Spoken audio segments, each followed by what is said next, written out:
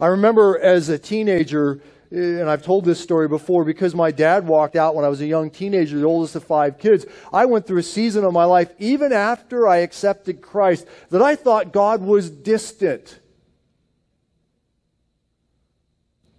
Is God really there when you need Him?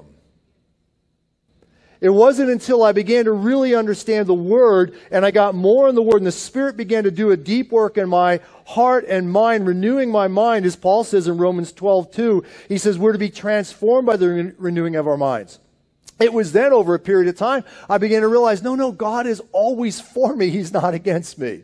Everyone else in this world can leave me, can turn their back on me. I can go through the hardest times, but God is always there with me.